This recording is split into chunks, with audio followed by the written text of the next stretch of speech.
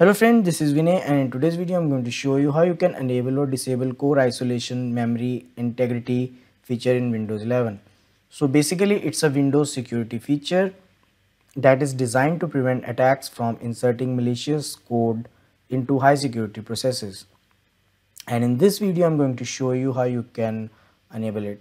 So before you start following the procedure, you need to make sure that you are signed in as administrator on your PC and CPU virtualization is turned on your PC. So now that you are all set up, let's learn how you can do that.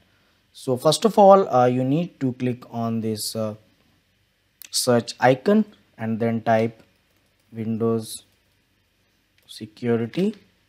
When the same app appear in the search results, click to open it. Now here you need to switch to device security tab on the left side, and then on the right side under core isolation you need to click on this core isolation details link. Now you can see that memory integrity feature is off. Click on it.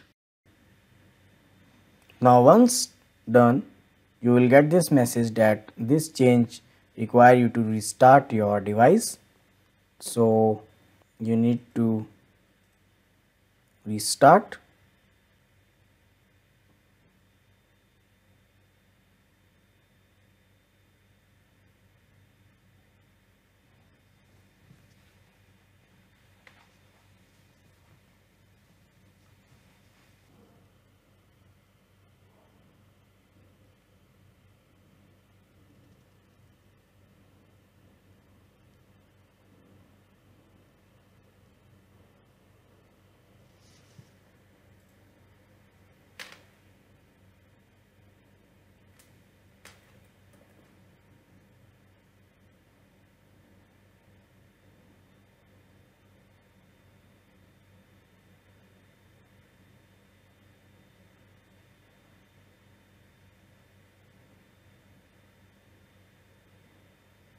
So after successful restart, if you open Windows Security app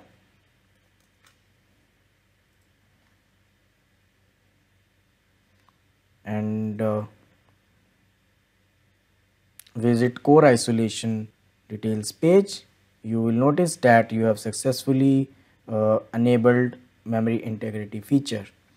Although it is not recommended to disable this feature, in case due to any reason if you want to disable memory integrity feature in Windows 11, then the process is same.